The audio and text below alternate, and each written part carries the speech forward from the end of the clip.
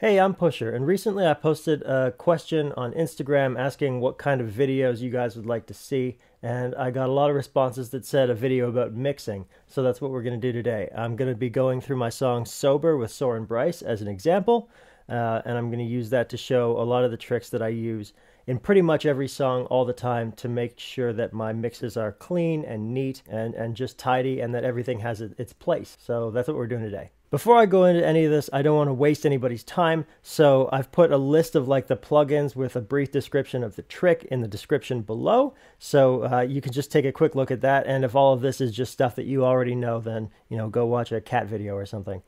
Hey, I'm jumping in here to say that a lot of these tricks are subtle. When I watched this final edited video, it was difficult to tell the overall impact that the plugins are going to have. So what I did is I went through the entire session and I turned off every plugin that I'm going to be talking about in this video. So you can hear what the track sounds like with all these tricks and without all of them. Here's what it sounds like with them.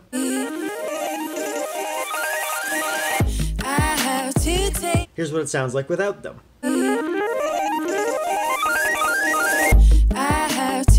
Here's what it sounds like again with.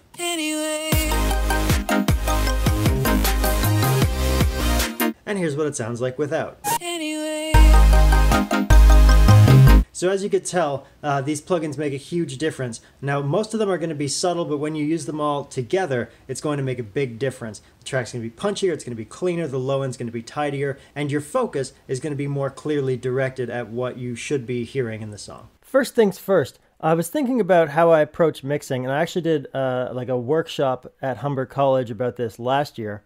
And just the way that I approach mixing a song, I like to look at like any song as though it's an ecosystem. So what that means is that every sound has its own very specific place. But also there's like a food chain for the sounds. You can think of it like a painting where you have the foreground, the midground, and the background. You sort of have 3 layers of importance. You've got your main thing, you've got the second most important thing that supports it, and then everything after that which sort of fills out the song and polishes it off. In this song, and in a lot of vocal music, I've found that the most important thing is clearly the vocals. In a song that doesn't have vocals, it might be a lead. I think that the second most important sound, at least in music like this, sort of electronic, not necessarily dance music, but music that's got like a strong beat, the second most important sound is often the kick and snare combination to get that beat across. So definitely the most important thing is the vocal, the second most important thing is the kick and snare, and the third most important thing is pretty much everything else. So that would be your effects, your leads, your chords, your basses, and the rest of your drums. Speaking of which, when you're thinking of what a song really is and how it functions, I like to think of 6 categories of sound. You've got vocals, effects, leads, chords, basses, and drums. And then there's sort of 4 macro global parameters that determine what the song is going to be like. And those are your tempo, the speed of the song, the length of the song, think of any 2-minute song versus any 7-minute song, for example, and what you have to do to keep the song interesting over that period of time. And then the time signature is going to contribute to the groove of the song, though most of the time people are just using 4/4 anyway. And then the key signature will be important to individual instruments in different ways. For example, you'll find a disproportionate amount of trap and dubstep songs will be in the key of F minor because F is like the lowest, really powerful note that you can get from a sub before the range of it starts to make it quieter. Or if you're writing for actual instruments, you'll find that some parts are more difficult on some instruments because of the key. For example, like the clarinet will have an octave key, or like some keys on the piano can be more difficult, or things like that. So anyway, the key can be really important to the arrangement of your song. Anyway, with all that stuff in mind, let's get into some of the more technical tricks that I use for mixing a song. To make this easier to think about, I've divided all the tricks into 4 different dimensions. We have our dynamics, which is the loud and soft, the levels. We have EQ, which is sort of like our vertical axis. We have panning, which is our left-right axis, and we have reverb, which is like the depth, near and far. So a lot of time in mixing, people will conceive of the sound stage, which is like, imagine a 3D stage in your speakers or headphones, and some stuff will come from the right, and some stuff will come from the left, some stuff will be farther away, and then some stuff will be higher or lower. And that's kind of how we're going to conceive of a lot of these tricks moving sounds around, so that everything has its own specific place on that stage. All right, first let's talk about some of the tricks that I use for dynamics. Obviously, the first thing you're going to talk about when you're getting your dynamics right is the level. How loud or how quiet are you going to make each sound? To decide that, you're going to think about your focus. You want to make sure that your vocal is always going to be coming through and is not going to be covered by anything else. And definitely a lot of like bedroom producer type people are known to make the track too loud and the vocals too quiet because they work on the track and they want the track to shine. But you have to remember that when you're producing vocal music, you want the vocal to come through. Just like if you were producing instrumental music, you would want to make sure that people heard your leads so that they would be able to catch the melody more than something that's supposed to be supporting that. Once you have your levels, the next one's compression. This is sort of obvious. I don't want to go into this too much, but compression basically just takes a dynamic range, which is the loudest sounds and the quietest sounds,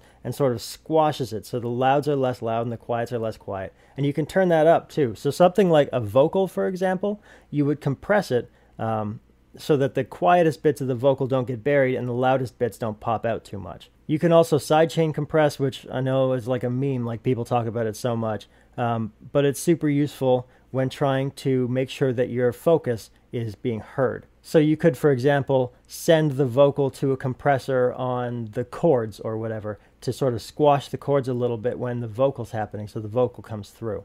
And a lot of people obviously use this to send the kick to everything in their mix so that the mix kind of pulses and gets out of the way a little bit so the kick comes through and you can feel the beat better. So compression and sidechain compression is a good trick, but there are a few other things you can do that are similar to it that aren't quite as destructive, because when you compress a sound, you are losing some of the quality, especially of the higher frequency sounds. One dynamic trick you can use to get supporting elements out of the way is the LFO tool. This is made by Xfer Records. I don't think this one's free. It might be like $20 or $40. But what this is basically going to do is automate the volume of your track to follow this line. The presets that I like to use are sidechain 1, 2, and 3, but obviously there's lots and lots of different ones to play with.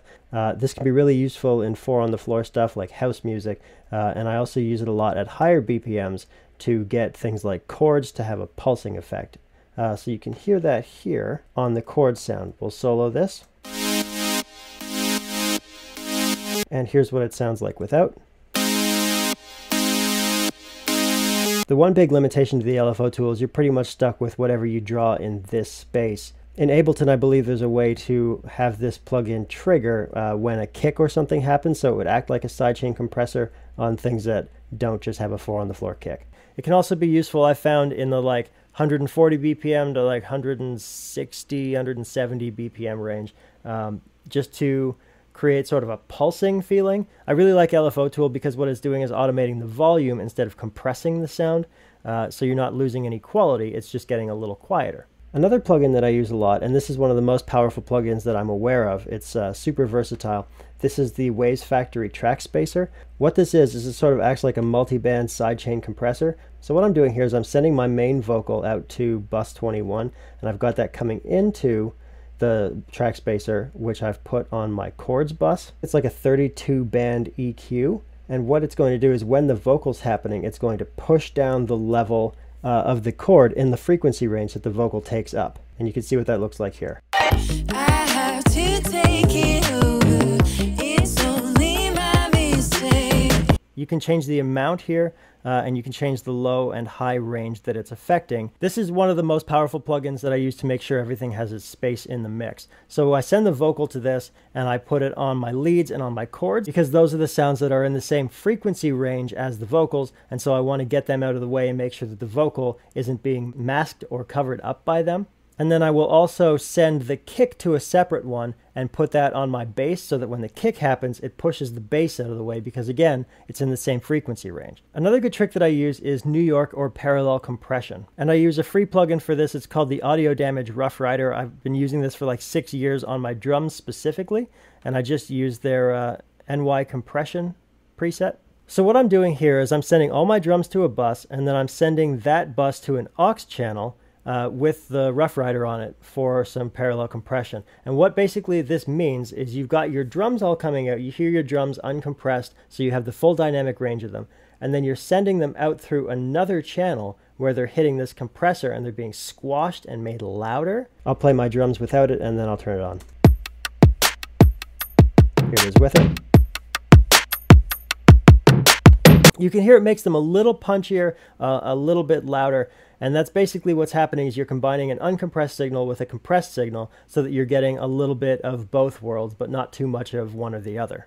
Another great trick that I like to use for dynamics is the Transient Designer. I use Native Instruments one because I have the complete box set, but like Logic has a stock one. I'm sure any reputable DAW will have a stock one. And what this is going to do is it's going to help you control the dynamic contour of your sound. It's going to let you add or take away attack and sustain on a sound. So I'll show you what that sounds like on my toms here.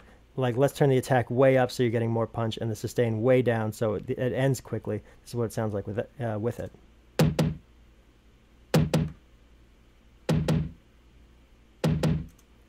So Transient Designer can be really useful on things like drums to make sure they punch through your mix better. You can use it on plucky melodies as well. Here we've got an arpeggiated melody, and we've got Transient Designer. I'll play it without, and then I'll turn it on.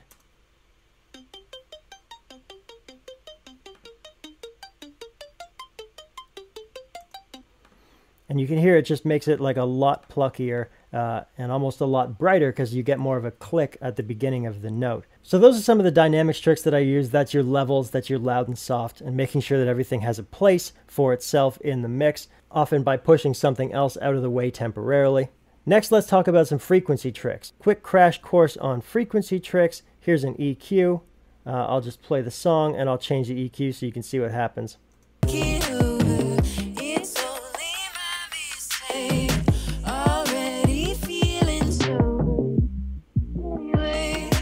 Right, so frequency is like the high and low, not just notes, but also sounds. You can hear any things like S's and T's, tss, sibilant things, those are your high frequency sounds. And then like a truck rolling by outside your house, that rumble, that's a low frequency sound. And so here are some tricks that I use to control the frequency of different sounds in the song and make them more impactful and make them fit together better. So obviously the first thing you're going to want to do is EQ. I don't want to go too much into EQ because this is a simple trick, but basically the main thing that you're using EQ for is making sure that your low end isn't all messed up. Things like the kick and the bass are the things that are going to be dominating your low end. One amazing plugin that I know a lot of Ableton users are familiar with is the OTT, which I believe actually stands for over the top. This is a reverse compressor, so what it does is instead of squashing the high frequency sounds, it pulls them up. I'll solo the vocals and I'll just turn it on and off so you can hear what it sounds like. Here it is without. I have to take it over, it's only my mistake, already feeling sober, anyway.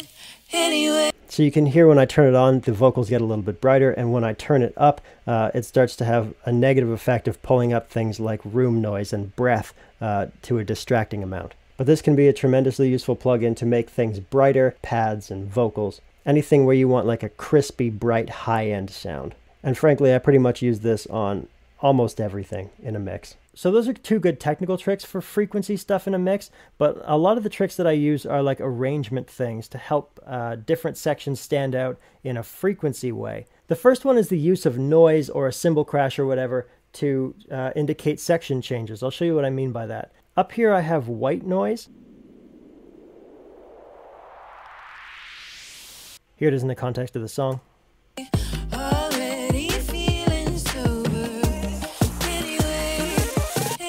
Here's another common trick that I use in my own specific way.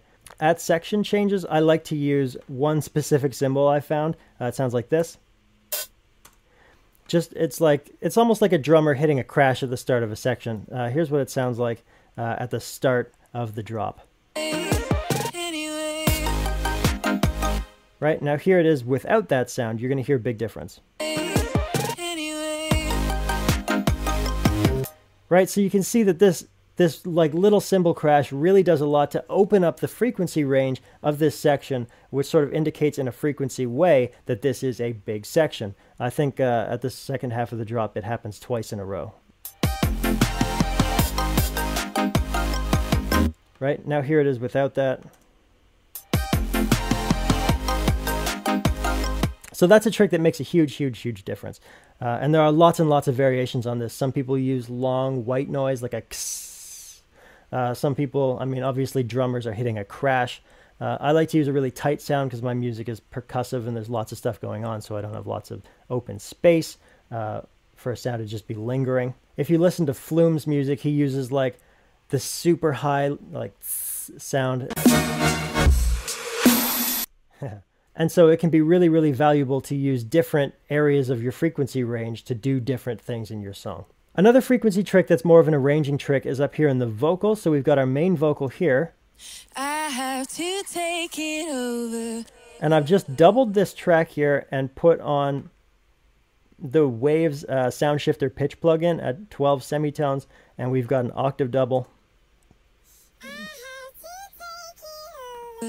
It's only my mistake. And I turned down the level a whole lot. You can see the level of this one is at 0. The level of this one is like -15. And what this does, you can hear coming out of this section.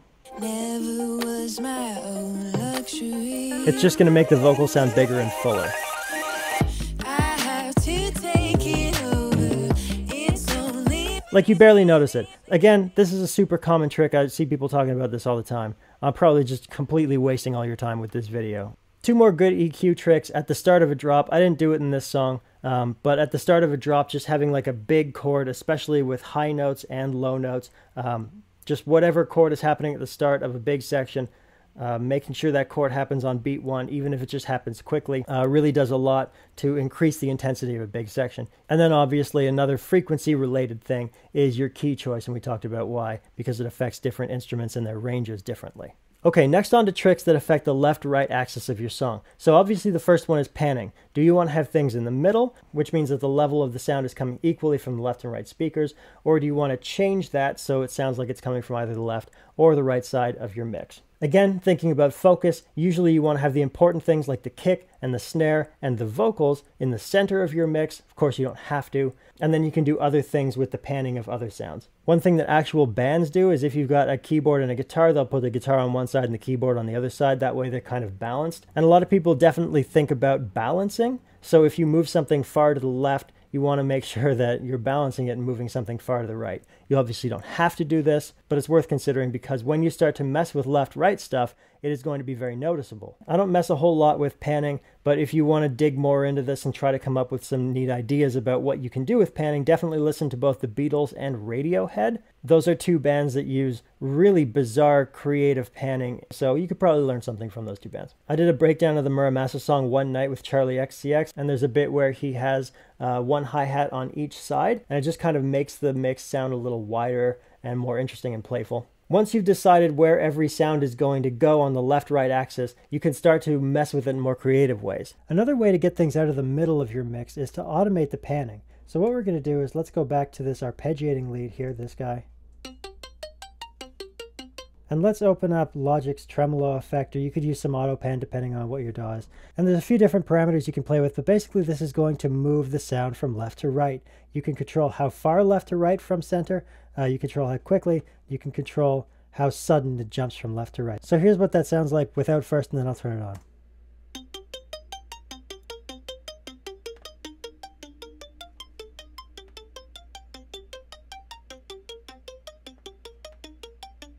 I personally like to use this on things that move quickly like hi-hats or arpeggios, and mostly what it's for is clearing up space in the middle of your mix, but I also think it makes your song a little more playful and fun sounding. Another great left-right trick is the Haas effect, which is when you delay either the left or right speaker by between, I think, 8 and 32 milliseconds. And instead of sounding like a normal delay where one happens before the other one, your brain perceives the sound as just being wider. So I use Logic's sample delay for that, and I usually use 513 samples. There's no reason for that at all. You could use any amount of samples, but I like to use 513. So I'll solo the chord without, and then I'll turn it on so you can hear what happens.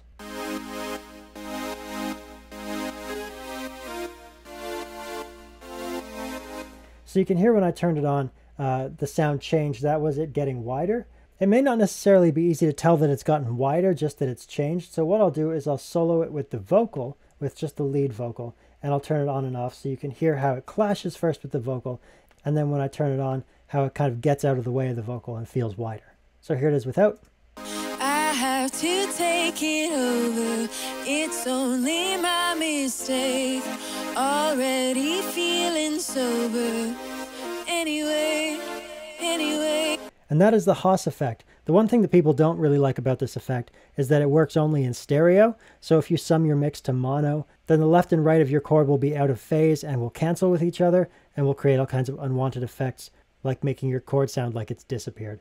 A left-right related trick that I like to use on my bass is chorus. You could use this on anything, but I find that if you use it on things that have higher frequency, it changes the tonal character. So I tend to reserve the use of chorus for widening my bass sounds. I'll play it on my sub first without, and then I'll turn it on so you can hear what it sounds like.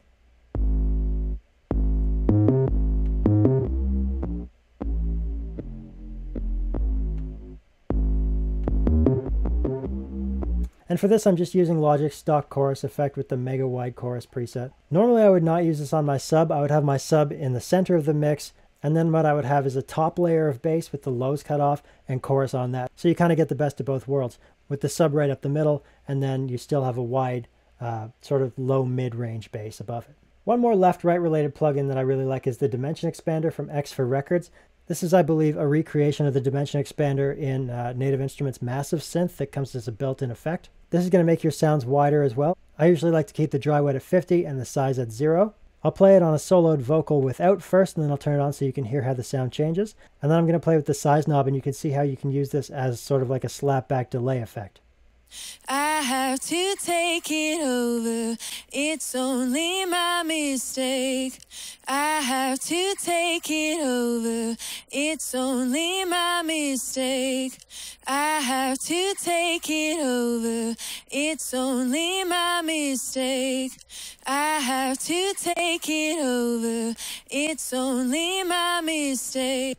So as you can see, very simple plugin, on, off, dry, wet, size, but you can really do a ton with it to change the sound, either making it sound narrow, wide, or as a kind of simple small reverb or delay effect. I use the Dimension Expander pretty much on everything in Massive, and I occasionally use the standalone VST on other things as well. And for the last bit, let's talk briefly about sort of reverb and front to back. So I'm not going to bother explaining reverb. You turn on reverb, it sounds like you're in a church or whatever. You turn off reverb and it sounds super dry. Not going to worry about that. That Dimension Expander trick that I showed you is another thing that's similar to reverb, but first off takes less CPU if that's a concern of yours.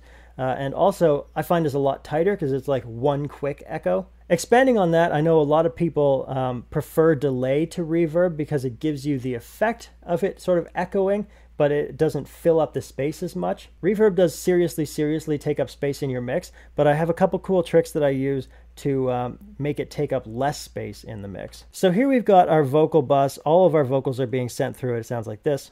I have to take it over. That's awesome. Don't forget to go check out Soren Bryce's music. She's incredible. So I have the reverb really quiet here. I'm going to turn it up so we can hear it better just for the sake of this example. I have to take it over. Okay, so the reverb's taking up a lot of space, and I've got 4 plugins here that are going to try to mitigate that in some way. The first one is an EQ. I'm cutting off everything below 500 Hertz on my reverb just to make sure that it's not clashing with things in the low end, because that's not what I need. When you turn this on, here's what the reverb sounds like. I have to take it. Really no noticeable difference. You still get all of the good reverby stuff that you want. If you were to turn it up higher, you'd probably start to lose a little bit of it and it would sound like it's cut. I have to take it over. It's only my... Right, so you still get a lot of that good reverby stuff that you like. The next effect that I use on my reverb chain is a direction mixer. And this is a similar thing to the Haas effect or the Dimension Expander or chorus, where what it's going to be doing is moving the sound from the middle of the mix to the outside. So I've turned up the reverb here so you can hear what it sounds like. I'll start super narrow and then I'll drag it to be wider. I have to take it over. It's only my mistake. I have to take it over. It's only my mistake. So you can hear as I drag it out to the sides, the reverb apparently gets wider and moves out to the sides of the mix rather than being in the center. And this is just one of the effects plugins that I use to get reverb out of the way of the vocal so that you can still have a lot of reverb in your mix, but you can get it out of the way of things so it's not masking them. And then I've got 2 compressors on it. So the first one is coming from bus 1, which is my kick sidechain. So anytime the kick happens, it's pushing the reverb down with a compressor. And the second one is bus 3. So anything being sent to the reverb, while the sound is happening, the reverb is being pressed down. And when the sound stops happening, it comes back up. And that has the effect of not masking the sound that's going to the reverb. I'll show you what that sounds like with and without. Here it is without first, and when I turn it on, hopefully we'll hear the vocal a little bit better. I have to take it over. It's only my mistake. I I have to take it over. Yeah, so that's subtle, but I can definitely hear it happening. When the vocal's happening, it's going to the reverb, and the reverb is, filling up the space, but this compressor is also pushing it down to get it out of the way of the vocal. And then when the vocal stops happening, the reverb sort of fills up that space again, which is a really nice trick to have reverb on your vocal, but not crowd your vocal with that very same reverb. Obviously, instead of this compressor, you could also use something like the Trackspacer, which is really nice. Oh, and then I actually didn't do it on this particular track, but one thing I also like to do on my reverb especially is add the OTT. It pulls up the reverb a little bit. I'll show you what that sounds like. I'll just turn this up. I have to take it over. It's only my mistake. That can be a really good trick to make your reverb sound a little bit brighter and airier.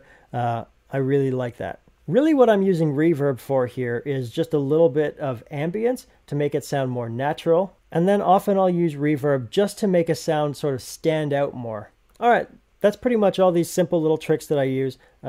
They can be used super effectively to clean up a mix. I know if you're even a halfway experienced producer, you probably know all these tricks from YouTube tutorials like this one. But it took me a really long time to collect all of them when I was learning to produce, so I just wanted to put them all into one video. And I wanted to wrap up with a couple big macro tricks. First off, remember those groups from the start, the vocals, the leads, effects, chords, basses, and drums, the 6 different sounds. You probably noticed this already, but like all of my vocals are up here and they're all running through a vocal bus. All my effects are here. All of my leads, there's so many leads. All of my leads are running through this. All of my chords are running through this. Bass. And all my drums here. And what this allows me to do, why I think this is so important, is it allows you to hear what's going on in the track. So let's say for a second that while I'm making this track, I find the chorus not quite hitting hard enough. It's boring me for whatever reason. It feels too slow. So I'm going to listen to it. I have to take it over. Well, if I've got all the vocals going out through this, I can quickly mute the vocals. And it allows me to more quickly troubleshoot different sections. Or if I think the drums are fine, I can listen to what's going on in the rest of the track.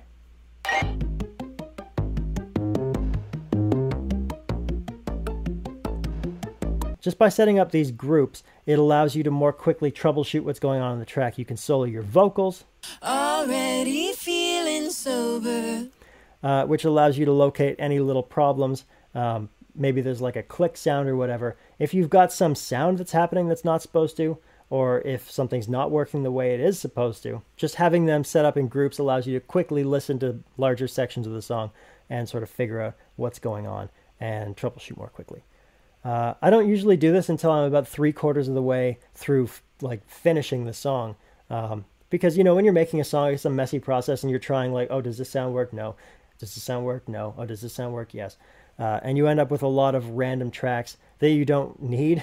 So when I'm getting close to finishing a song, I delete all the tracks that aren't doing anything, and I take all the ones that are doing stuff, and I put them into these group buses, and it just allows me to more quickly make sense of the song and fix things and finish up the song. Yeah. All right. Hopefully this look inside sober was of any use to anybody. I know a lot of these tricks are simple, but I find them all to be super effective when used together in tidying up a track, finishing it up, making it sound nice, making sure everything has its own place, making sure that the vocal has the focus and that the kick is supporting it, and that everything else is not messing with the order of my ecosystem. If you have any questions that I didn't address or things that I went over too quickly or whatever, just leave a comment and I could probably respond to individual things in text. Or if I missed too many things, I can make another video or whatever. Don't forget to go check out Soren Bryce. Don't forget to go listen to Sober on Spotify. And give me like a fraction of a penny in royalties for that. If you have other ideas for videos that are like this, maybe that I could maybe address or do something useful to talk about, let me know and I will consider that. Anyway, hope you enjoyed. I'm Pusher. Have a good one.